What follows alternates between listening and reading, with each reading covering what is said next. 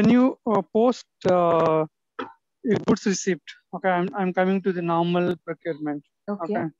Normal procurement, and but it's a consumption based procurement. Okay. Means you have a cost center in the purchase order.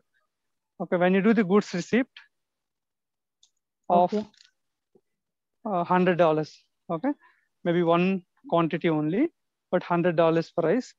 Okay, now you perform the goods receipt. Okay. What will be the accounting entries? Because of that, what happens when you give K, system will get the GL account from the GBB VBR. Okay. Okay, the GL will come from there. So your 100 debit is correct, but the account will be consumption account will be there. Okay, system will show you as a KBS. KBS means account assigned purchase order related. Okay, account assigned one, but inside GL will be coming from GBB VBR. Okay. Okay. KBS is a manual.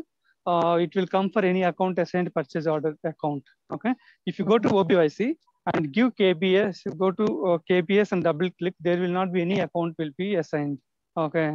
Even for all the account, all the transaction keys, you will have a flag. Okay, most of them, the flag of automatic account. But for KBS, it won't be there. Okay. Just system will just show you KBS only, but inside the consumption account will come from GBB VBR. Consumption and GRIR. Yes, exactly. Okay. From where this what you call GBB VBR is coming, because this VBR is assigned to account assignment category K in the configuration. Which configuration? SPRO, material management, purchasing.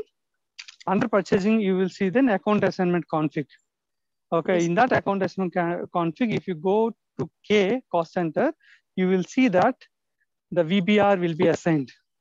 Okay. Okay, within the configuration.